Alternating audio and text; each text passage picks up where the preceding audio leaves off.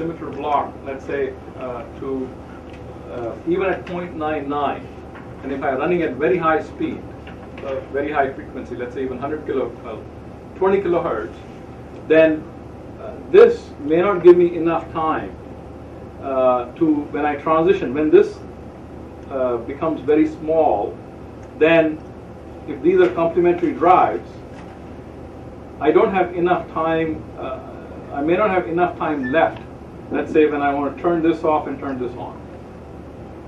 The controller may demand 0.1 microsecond. I want a transition between 0.1 microsecond, right? So the top guy tries to switch off, the bottom guy tries to switch on, and you have issues. Now, of course, you can put delays in there, you know, the dead time delays and all that good stuff is there.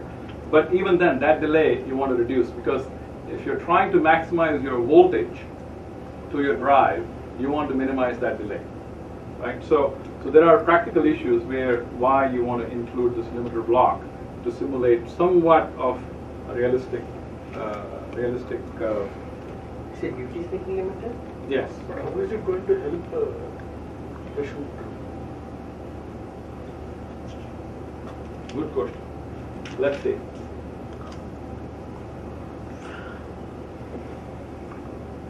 We have, see if I have a complementary drive, right? And I have, let's say the dead time between the two, if I take an IR driver, international rectifier driver, I can have a dead time, let's say about 500 nanoseconds, right? So if I have a MOSFET, so when I'm going to, let's say 0.99, right? Let's see, here.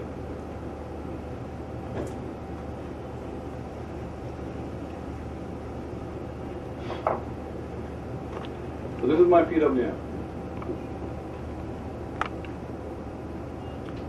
So theoretically, if I go to 1, right, my top switch is on, and the bottom switch doesn't matter, right? So that's Normally independent.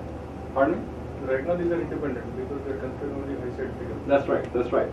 That's right. The more important of this is to really include when you have a complementary drivers, right? That's more important. It doesn't have any significance as of for this high side PWM, because as you said, high side PWM, only the top switches you are going to do PWM. In the bottom you are going to leave them a square. That's correct. So, that is correct. This in this case, this particular thing, PWM, whatever you are doing, is it only for, it's only for AT, BT and CT. That's correct. Not from the bottom. That's right. But I think also there's another implication. I can never have, I never want to have my top switch off. Because if I want to have my top switch off, okay, I can accidentally go into a linear mode of operation for the top switch, right? So let's say I am, this is my PWM waveform, and this is my duty cycle command. Now, as it approaches 1, I'm trying to, the gate drive pulses are going like this. And they become very, very tiny. Now, when they become very, very tiny, I run the risk of blowing the top back, because I may not have enough time to turn it on, right? So if I have, let's say, a pulse which is 500 nanoseconds, and obviously if you're using an IGBT, you're toast, right? You can't turn it on very fast. So that's where I think it becomes significant, even for practical reasons, to have the limiter block even in this case. Does that make sense? Basically, what you are going to do is you are going to on the width of the pulse, you are going to make it a little bit higher. That's right. You are increasing so that the IGBT reacts. Before the IGBT reacts, it's going to turn off. So you don't want that to happen. Right.